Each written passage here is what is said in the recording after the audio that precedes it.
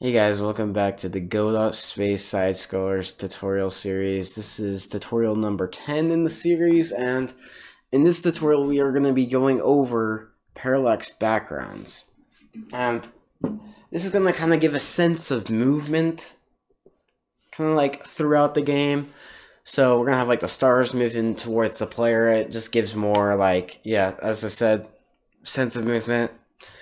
And it also looks like you're more in space, other than the and just like endless purple. So we'll be going over that.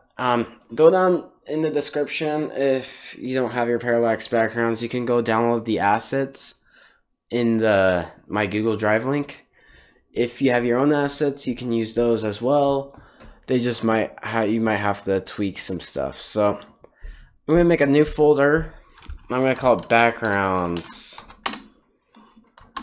Right here, backgrounds.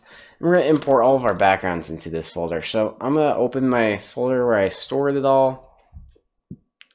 I stored it in my Samsung drive. Let's see, background. Okay, so it should all be in this background folder, and I'm just gonna drag these onto this folder. And that did not work. So I'm just gonna select these all by holding shift, and I'll drag them into my backgrounds folder. There we go. So now they're all in here. So all of our backgrounds are all going to be under the canvas layer. Just remember that, because if you don't have them under the canvas layer, it's probably not going to work. I haven't tested it out without the canvas layer, but it's kind of a needed thing. So I'm just going to do our parallax background node. And you want to do the canvas layer one first, right here. And under this one, you want to add a child node, the parallax layer. It has to be set up in this sort of way, or else it won't work. I'm going to rename this one star background 1. So, as you can see, we have our parallax layer under, and I'm going to add a child node under that layer as a sprite. So now we can import our parallax background 1 as the texture for this sprite. So I'm just going to drag it right into this texture right here. So there we go. We got our parallax background all set up. But the only issues we're having here is it's not centered. And to do this, we can go into the inspector of the sprite, go down here to offset. Instead of centered, you want to turn this off so it's not centered and it's in the corner. So now you can see it fills up from the corner all the way to this corner, either from starting and filling from the middle and outward. So this will fit our game a lot nicer than the other methods. So now we have our sprite in here. Let's create our script to make the background move towards the player. And I do have other backgrounds. You can see I have star background 1, 2, and 3. Reason why is because we're going to have multiple backgrounds moving at different speeds, and it's going to give us like kind of cool looking 3D effect, or like parallax kind of looking thing. So that's what we're going to be doing. I am going to attach, I did not mean to rename that. I am going to attach a script to this star background 1 right here. Press the attach script button right here. And let's see, we want to set the path.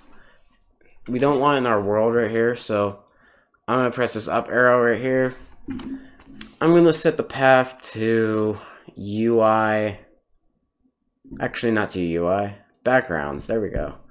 And instead of star background 1, this is going to be a script used by all of the parallax backgrounds, so we're just going to call this, if it'll let me backspace it,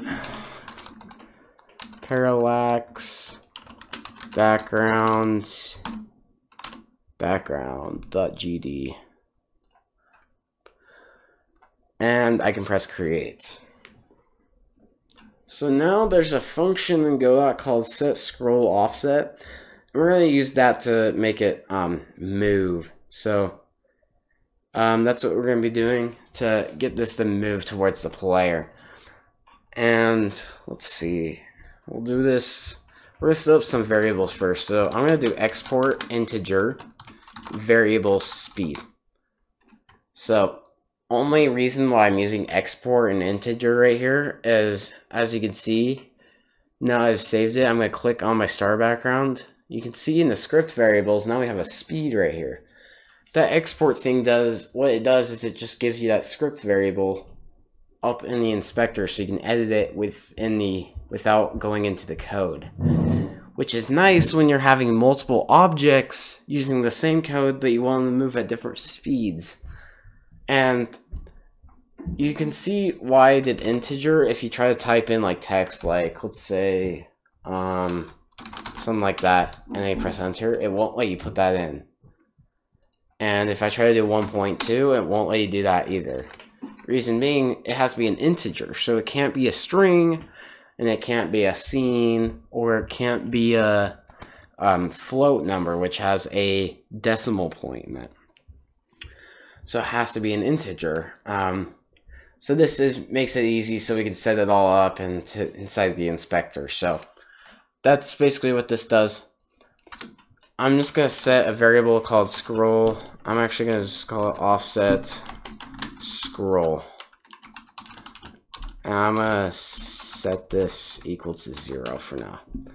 Function underscore process. Now what we're gonna do to this is we're gonna set offset scroll plus equals speed times delta. Reason why we're timesing it by delta again is so it runs at the same speed on all computers, and instead it just runs at, so it moves the same speed on all computers, because if you didn't do delta, it would run faster on the fastest computers and slower on the slowest, because it's running on the fastest the computer can compute it. So make sure you times it by delta so it runs the same speed for every computer. And now we're going to use our built-in function called set scroll offset. This is going to make it move. So now we're going to do our vector2, which contains an x and a y value. And we're going to use offset scroll as our x and our y equal to 0. And I'm going to put oh, I did not mean to move that. I'm going to put negative right here. Reason why is negative will make it move left, and the player's moving forward, the player's moving right, so the background should be moving left. So that's why I'm putting negative right there. And that should get it moving. And offset scroll just has to add to the speed times delta for it to actually keep moving. Because if you just set it equal to speed times delta, it will move to that exact position that you set that speed to, other than keep moving. So you just have to keep adding to it. That's the only reason why we're adding and saying as an extra variable. So now I'm going to hit back to 2D and let's press the play button. Oh, I set my speed to 1. Yeah, make sure you set your speed. I'm going to set to like 65 or something. This should be pretty fast. Yeah. So you can see those. Oh, but they stopped. You see, it's not infinite. It's just, it was going and then it stopped. So to make it infinite, what you need to do is select your parallax layer. And no, it might be star background. Maybe not. I am going crazy. Maybe it's in here. These are so similar. Oh yeah, in motion. So go to the parallax layer, select that. Go into motion and set mirroring equal to 160. So if you guys are using your own assets or you're not using the same window size, you need to make sure that this is the same value right here as the width of your window. So I'll show you guys. So if you go to project settings window, you see my width is 160. It needs to be that same width so it keeps mirroring the entire screen's width. And you see it'll only mirror twice. That's just in the editor. It actually mirrors infinitely when it's playing. But I can show you guys right now that when I run it, that will go on forever now. It doesn't ever end. So there we go. We got one background in, and it looks okay, but it will look a lot better with multiple backgrounds moving at different speeds. And I did not exit. I'm just going to press the stop button. So to do that, they're basically structured the exact same way. It's just the sprite's different and the speed's different. So there's no really reason to just keep... I'm going to show you guys an easy way of manipulating values in a scene by reusing that scene in all of its code. So what we're going to do is I'm going to select this star background 1 right here. Make sure this is the white node, not the blue one. And right click it. And you want to do make scene root. Oh, I did not mean to do that. Don't do that. Never mind. Yeah, don't do make scene root. That was a bad idea. Sorry about that. You want to do save branch as a scene. I saw scene and I immediately clicked on it. That was not good. Yeah, save branch as scene. Right here. And this will save it as its own scene. I'm going to save it in the backgrounds folder. And I'm going to press save. So now you can see that has a little scene icon right here. We can click on that. Now we have it as its own scene right here. And so you're probably thinking, how do we make multiple scenes that are the same scene, but we can just change the values? Well, there's a thing called inherited scene in Godot. So what you can do is go back to your star background scene right here. And up here at the top, you want to go scene. You want to do new inherited scene. And this will, we're going to select the scene that we want to inherit from, which is background 1, and we press open. You see these values are now grayed out, and it says unsaved down here. So this is like duplicating a scene, but still reusing lots of the stuff from the old scene. So what we're going to do is we're going to rename this to star background 2. Now I'm going to press Control S to save, and now I can save that. You see, now this one is the parent one, and now this is the child of that. And it's reusing lots of the same stuff. So now instead of 65, I can go like 45 or something like that. I did not. 45, there we go. And now I go over to my sprite at the bottom, and I'm going to drag star background 2 into here, and that did not work. Oh crap, what did I do? Okay, undo that. I don't know what happened there. Just drag this all the way to the texture right here. There we go. And now we have that texture in here.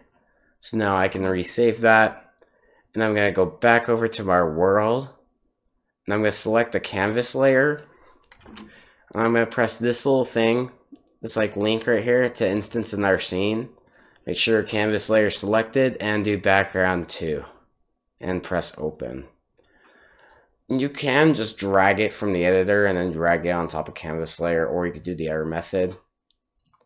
But now you can see we have the multiple scenes in here. So now when I press play, they're moving at different speeds. That looks pretty cool. But it looks, we're gonna add one more background to kind of make it look even better. So that's what it looks like so far. We're going to be using lots of inherited scenes with the enemies.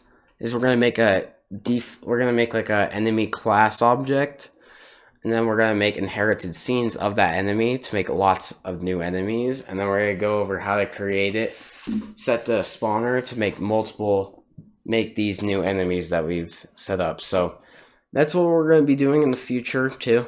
I'm going to make a new inherited scene for the star background. So again, back up the scene at the top, new inherited scene, select star background 1. We have a new one now. I'm going to rename this to star background 3. And what do we do for the speed right here? 45. I'm probably going to go like 25 or something. Something pretty noticeable. And in the sprite, I'm going to drag background 3 in here. Now I'm going to save it. Star background 3, save. Go back over to world. And I'm going to drag star background 3 under the canvas layer to instance it. And I'm going to press play. There we go. That looks awesome. So we have all these different backgrounds moving. And you can adjust the values because it kind of looks a bit weird because the enemies are not moving as fast as some of the stars. But for right now, I'm just going to leave it at these values. You guys can change them if you want. But that's basically it for this tutorial. I hope you guys like this tutorial. And yeah, I'm hoping you guys learned something new. And I'm probably going to have a couple extra videos in this series. But we're kind of getting close to an end of the series, but it's been good so far. I've been enjoying all the stuff on YouTube you guys have been doing recently with all the subs and stuff, so that's definitely helps me motivate me to do a lot more of these. I'm probably going to be doing a lot more videos in the future, but that's basically it for this one. So see you guys. I hope you guys learned something.